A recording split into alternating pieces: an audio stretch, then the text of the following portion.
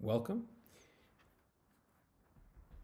This will continue our apologetics class. We are still in Unit 3. The recording for this particular lecture while at the school, for whatever reason, didn't quite work. The computer messed up, and so I am forced to re-record this class through a different means. What you should expect are the slides that I used to teach with, of course, with my voice underneath.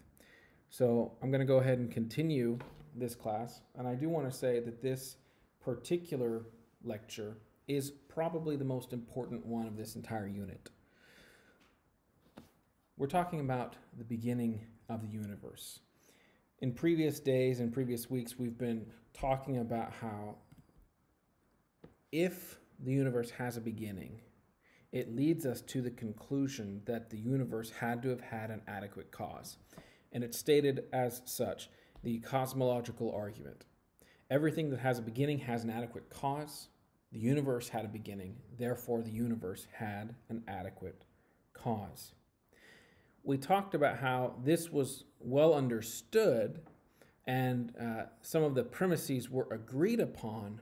However, many scientists who were atheists, many materialistic scientists, they simply believed that premise number 2 was incorrect, that the universe didn't have a beginning. They believed the universe was eternal, and this was the basis for all of their materialistic beliefs. And so now in this lecture, we're going to show how throughout the last 100 years, different evidences have come along to prove that the universe is not eternal. It actually proves that the universe had a beginning. Now, it comes down most importantly to two men who contributed to the discovery that the universe had a beginning. Edwin Hubble, who's on the right, and Albert Einstein on the left. We need to talk about what these two men did, what they discovered, and the conclusions that come from those discoveries. Let's start with Hubble. In 1919, he was offered a staff position at the Carnegie Institution for Science's Mount Wilson Observatory. It's near Pasadena, California. Maybe you've been there. It's a really cool location. And when Hubble arrived, his arrival roughly coincided with the completion of a 100-inch Hooker telescope. That's what it was called, the Hooker telescope. And it was, at the time, the world's largest telescope and he spent his days looking up at the stars. And so what Hubble did was he actually pioneered many methods for measuring distances between galaxies. He's actually the first scientist to prove that there are other galaxies in our universe. It had been suspected by scientists for many years, but he's the one who first proved it. What he wound up doing is he looked out at distant pinpricks of light, which we had previously thought were stars, and he measured the distance through different techniques that had been pioneered by him and others. And he realized that some of these, quote, stars were too far away to be in our galaxy. And it turns out that some of these stars weren't stars at all, but clusters of stars, millions of stars. They were galaxies that we were looking at, but they were so far away that they looked like one pinprick of light. Now, of course, these findings were very important, but he also discovered a few things that are very important to the idea that the universe is not eternal. And the term that you should remember is the term redshifting. Redshifting. So we need to think of the spectrum of light like we almost think of sound. So in sound, there are different waves. There's radio waves.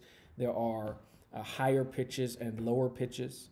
And all of that has to do with the frequency, or I should say the speed at which the vibrations are moving. So the slower the speed, would be the lower the pitch, the higher the speed, the higher the pitch. And it's the same with light, only instead of being a higher pitch or a lower pitch, the speed of the vibrations determines the color that appears to our eyes. So there are certain lights that we cannot see because the frequency, we just aren't susceptible to it with our own eyeballs.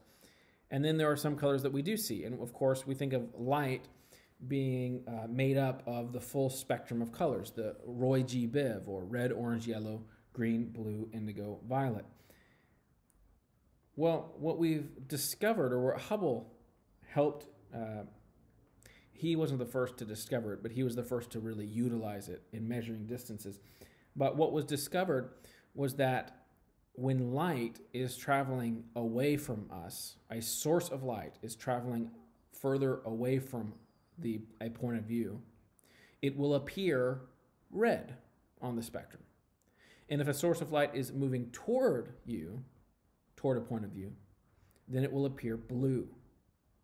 And so what Hubble did was he actually looked out at all of these galaxies and all of these suns and these stars in our universe, and he noticed that every single one of them was red shifted. All of these galaxies that are outside of our own galaxy, they were all moving away from us.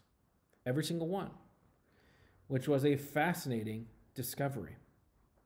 He also discovered that the galaxies which are further away are moving faster away from us. He even came up with a way to plot it and a way to mathematically write it down. Basically, roughly speaking, the farther away a star is from us, the faster it's moving away from us. And what happens is when you take this concept and you visualize it as an entire universe, what you realize is that the universe is expanding. The way I visualize this in class, and sadly you won't get to see it, but just imagine a black balloon with white dots on it. And those tiny white dots each represent a galaxy in space. What happens when you blow up the balloon? Well, each of those white dots, each of those galaxies gets further away from each other.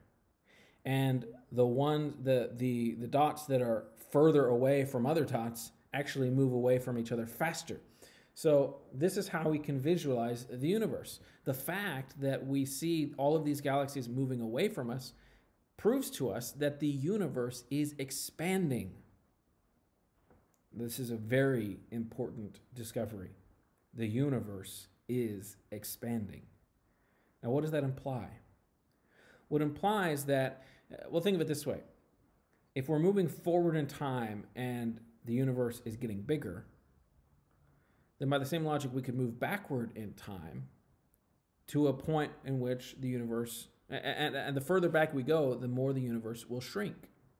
In other words, there is a finite point in the past in which the universe was nothing, or at least started. You can't go back an infinite amount. There is a stopping point. And so Hubble was very instrumental in realizing that the universe has a beginning because the universe is expanding. Most understandings by materialists were that the universe is static. It's yes, the moons and planets orbit, but each galaxy is set in place and equally distant from one another, and thus they could believe that the universe was eternal. But as soon as you realize that the universe is expanding, you have to come to the conclusion that the universe had a finite beginning. So that was Hubble's contribution. Then we get to Albert Einstein. Of course, very famous scientist, rightfully so. He formulated what's called the theory of general relativity. And we watched a video in class. That video should be posted on our Google Classroom if you would like to watch it, explaining what general relativity is. But perhaps the best way to explain it is to ask if you've seen the movie Interstellar. The film Interstellar visualizes time dilation, which is a product of general relativity. It visualizes that better than really anything I've seen. So in that movie, there are astronauts who are traveling near black holes. And the idea is that the gravity that is formed by the mass of a black hole actually bends space-time. And so the closer to the black hole you get, the slower time runs for you. Albert Einstein realized this by doing a thought experiment. He imagined himself on a train that was moving at the speed of light. And he imagined himself looking back at a clock tower. And he said, he basically surmised that if he was moving fast enough away from the clock tower, then the visual representation of time, which was coming from the ticking hands, would appear to move more slowly the faster he got, the closer to the speed of light he got. Think of it this way. Think of light as think of it as a physical entity, a physical matter. Light has to travel. When you turn on a light in a dark room, that light doesn't instantly reach your eyeballs, even though it seems like it does. That light has to travel across the room for you to be able to perceive it. Of course, it travels so fast that we can't tell. It just seems like it just pops into existence to us. But light is traveling, and of course, that's where we know how fast it goes. It goes at the, quote, speed of light. So what Einstein realized is that if you were traveling at the speed of light away from a source of light, then it would take some time to catch up to you. So if you're looking back at a clock, the hands on the clock, while they are moving for someone who happens to be standing right next to the clock, they might be standing still for someone who's moving fastly away from it. And so this was the first time he realized that time and space are relative and they are connected to one another. And what he did was he formulated something called space-time. He connected space and time. And this led to a completely different view on gravity than what Newton had surmised. Of course, Newton's work was instrumental in leading us this far, but Einstein realized that the reason that objects are attracted to one another is because they are bending space-time.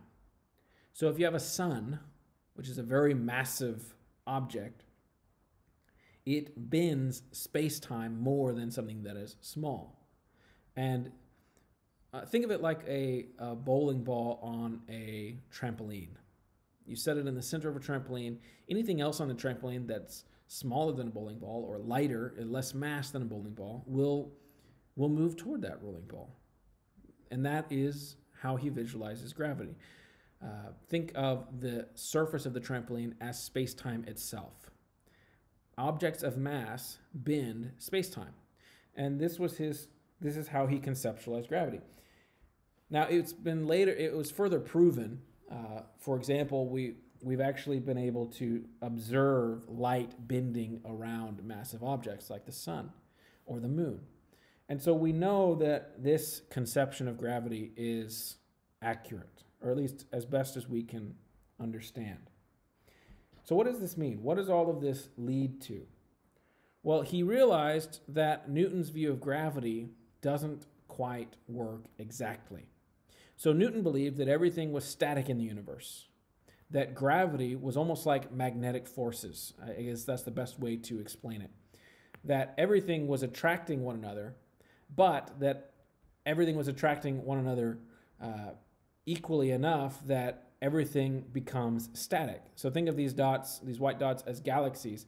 Yes, they're attracting one another, but they're also being attracted by other galaxies, and thus they stay in place.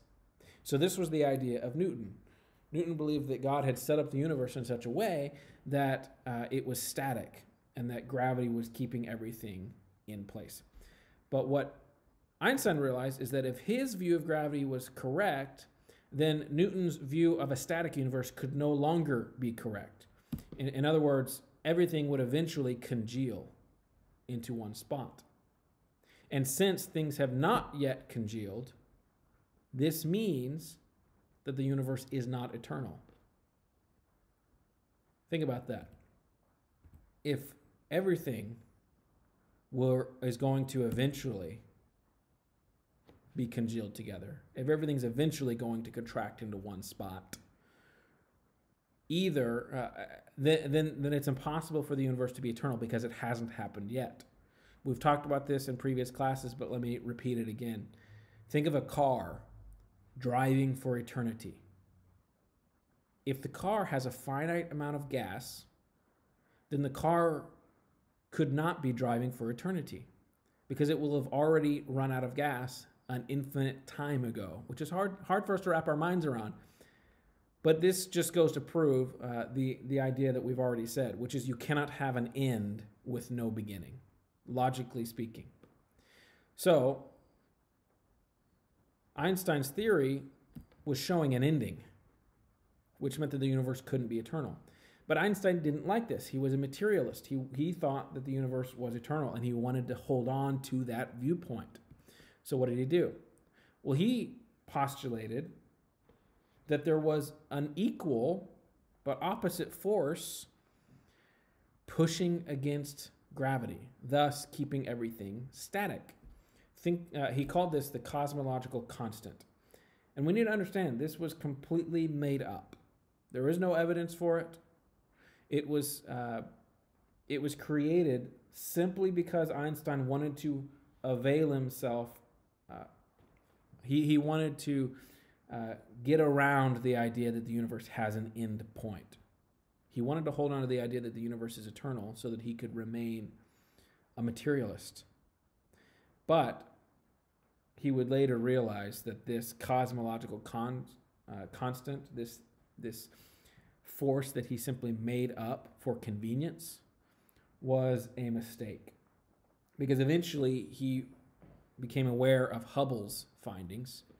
He and Hubble met up. In fact, Einstein went to the Mount Wilson Observatory and he observed the evidence himself. And he saw that the universe is expanding. And thus he later came out and he said, well, let me read to you a quote he said. He called the cosmological constant the greatest blunder of his life. He had been seeking to preserve a static universe so that he could keep it eternal. But when he finally saw the evidence that it was not, he changed his viewpoint. Einstein honestly looked at the evidence and realized that there has to be some kind of creator. I'm not saying he became a Christian, but he did come to the conclusion that there has to be something beyond the physical universe, which we would call God. Now, these two men and their discoveries lead to a conclusion that the universe had a beginning. It's often called the Big Bang in in science. And I think oftentimes when Christians hear the term Big Bang, we get afraid, we react negatively to it. We become afraid because we don't like how scientists have been talking about it over the last few years. But what we need to realize is that the Big Bang actually works in our favor. The Big Bang helps us to prove that the universe is created, because everything that has a beginning has to have had an adequate cause. I hope that this helps. In the next video, which will be back in our regular classroom environment, we will see some of the responses to this viewpoint and the final nails in the coffin of an eternal universe theory. But I just want to encourage you to realize that anytime a scientist throws out terms like the Big Bang, they might intend for that phrase to be an attack toward theistic beliefs. But in actuality, the Big Bang proves that God exists. It proves that the universe had a beginning. We can disagree as to how long ago it was, and of course what caused the Big Bang. But we should not be shy or afraid of the Big Bang theory, which has been further verified to the point that it is ludicrous to believe anything else. We Christians, we believe in a Big Bang. We believe God said, "Let there be light," and in an explosion of light, the universe was created. The evidence points to that very fact.